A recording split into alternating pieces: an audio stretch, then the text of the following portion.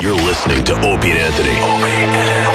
On the virus, Sirius-XM. Is that Marion Barry's here? Bring him in. Oh, hilarious. Get him in here, Jimmy. Get him in here. Marion Barry. It's right outside. Former governor of Washington, D.C., got busted smoking crack, came back and won again. Right? Didn't he? Did he come back again? Yeah, he did. Become the mayor again? Yeah. One of the biggest comebacks ever. Yeah. Got caught smoking crack. And the best thing was when they were interviewing people, like in D.C., go, everybody smoke a little crack now and then. Who don't smoke a little crack? And most of the population agreed with that. All these people like, what do you think about Marion Barry coming back into office? Oh, man, he's smoking. What's the big deal? Most of the population agreed. They're like, sure, we do. Why not? Why not a little? Trying to get him in here. Yeah, that'd be nice. Get him in here a couple minutes. There's a bunch of dudes next door that are cock blocking. See this gentleman right here? No. He's shaking his head no. Here he is. See this gentleman? Mr. Marion Barry. Mr. Marion Barry, ladies and gentlemen. Give him a microphone right now. Mike. Hello, sir. Yeah. Oh, okay. We'll be nice. We'll be nice.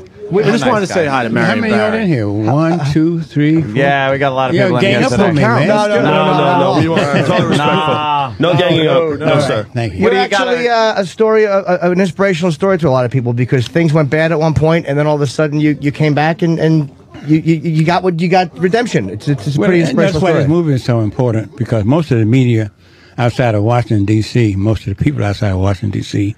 only know me through 15-second news clips, or 30-second news clips, or some negative article in the newspaper. They don't know about my 50 years of service and 35 years of political life in Washington and being very successful, helping a lot of people. So that's why that's important. I was walking by and heard y'all say something about being popped for smoking crack. Put that in context. The FBI spent $25 to $40 million trying to entrap me. They couldn't find anything financial on me because I don't dip into the till. They used that situation, set it up, and we don't know what was in that pipe because the jury didn't convict me of anything at the Vista. And so that crack story started with that, but there's been no evidence that we don't know what was in it. I mean, I was up there for some other reason, quite frankly. What did you think was in it when you were smoking it? I didn't smoke it. Oh, okay. I took one drag on it.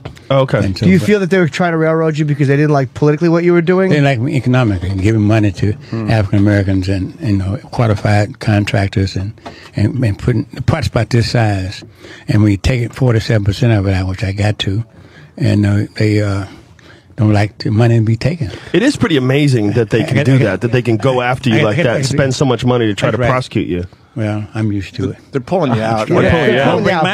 We are being married. But what are you promoting? We got a huge audience. What are you promoting? A film? HBO on Monday, 9 p.m., 9 Lives of Marion Barry. Nice. Everybody ought to watch it and learn about the real Marion Barry, not what they read in the press. All right. Well, thank you, sir. Thank you, Marion. What's the name of this show? Opie and Anthony. How many of you all are Opie? That's one Opie. There's one Anthony. That's Anthony. And a room full of our friends. And I'm basically the driving force of the show, Jim Norton. Don't stand his finger. We love you. Thank you very much. Marion, if you need anything, talk to Joe. Yeah, Joe is a... Joe might be carrying something. Wow, amazing how many people were cockblocking. Well, they were worried that we were going to, I guess, get another interview. They thought we were going to take the piss. Why? Guys grabbing him, trying to pull him out. By the way, he heard you, Joe. Yeah, Joe. I asked. He's like, nobody knows what's in that pipe. What did you think was in the fucking pipe? That's just it. It's like, come on, man. Let's keep going. Here's why they were pulling him out. I didn't smoke it. I like to tell you, I didn't smoke it. I just took a drag. I took a drag. I like that. I like that thinking. Jim is going back. Jim. Oh, shit. What happened? Yeah, why is the monitor on? I've said 50 times to turn that off because we had an issue. And every day I go out there and it's on. And I asked for it to be turned off 20 fucking minutes ago, and now it was back on. So he walks by, and you're not even shitting on him. You're talking about something in context.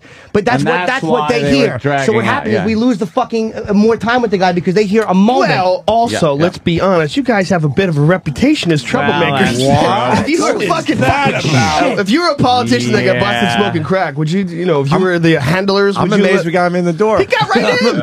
And how calm and smooth under fire was he? Nobody knows what was in that pipe. Did you? I liked the way you think. Did you know? You know how he got in there? Sure, I will take fucking full credit for that. I'm like, Mr. Mayor, I said biggest audience on this platform right now is in this room. That's the biggest audience you're going to get. Danny, you heard that, right?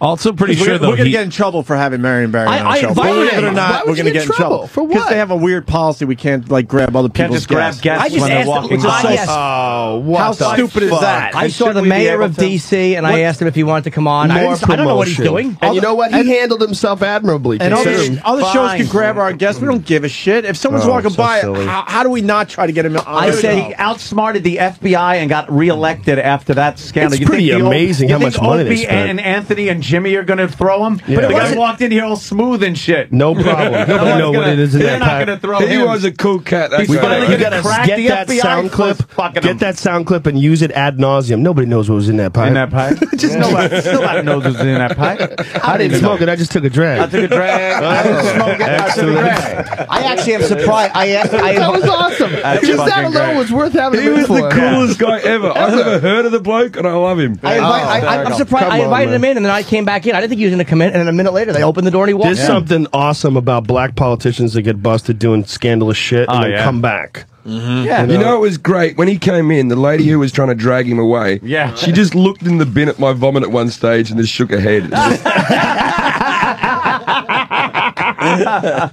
Clearly, he was a big fan of the show. I think that's why he came. Yeah, that's what it is. How many of you the Opies? If he wasn't how many of the before. Anthonys? Yeah, how many of y'all? How many of the Opies? We treated him very nicely. How Nobody many in fucked here? him. Yeah, He was checking the clock to see if the 12 was a big black hole. I almost didn't ask him. I almost didn't ask him what he thought was in that pipe, but I had to. You had to. That's not a bad question. I was actually going to jump on that when he stopped talking, and you, thank God, took the reins. Yeah, I didn't want. I saw that guy pulling on him. I'm like, you can't get away. You gotta. know. I gotta. I knew as a politician, if you ask him, he has to say something. Yeah, and he brought up the crack thing. Yeah. He said, "I heard somebody Nobody talking about knows. crack." Nobody knows who's in that pipe. pipe. All they saw was me swinging a pipe. Nobody knows who's in that I didn't pipe. How much do you love him now? How much do you love Marion Barry now? Love him. I didn't take a drag. I took a puff. I want to get him high on didn't take a puff, DMT now. Would anyone have brought up the smoke crack it. if he didn't bring it up? Who would have had that? You have Really? to because I you wouldn't have have. to say, well, what do you think? I started with, and again, not all about me, but about you fell and then you ever. It's like, well, we all know what he fell from. So Well, he you have to- brought it that was up good, because good, we were Jim. talking about it, and he heard it in the monitor in the hallway,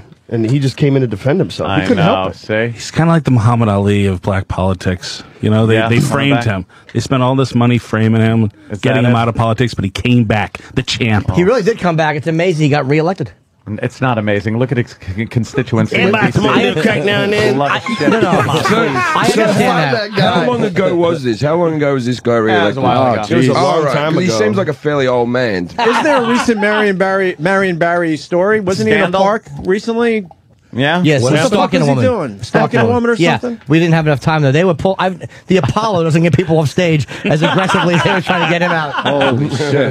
Did you hear that little siren go off? The guy in a white suit was going to come on That any was minute. like an extrication from a car wreck or something. What they didn't see at home was we were having a tug of war with Marion Barry. We were trying to keep him in there. Well, his handlers right away His were pulling him hand- away. But we didn't fuck with him at all. It's like, what are they going to say? We asked him a couple legit questions. He has a bigger audience here. Look, I'm sure Shade is a great audience, but this is the biggest audience he's going to get on this looked platform. like a I guy heard about that- Shade that the hype is real. Yes, the hype is real. That's what I hear. He looked like a guy in a zombie movie that gets too close to the window and all the arms come in and pull him out. They fucking grabbed him. Barry. They grabbed him. Must eat Barry. Who's His that, handlers the brought up the Detroit jaws guy? of life. Yeah, to get the door open with the jaws of life. And And you see the discussion outside the office? Jesus.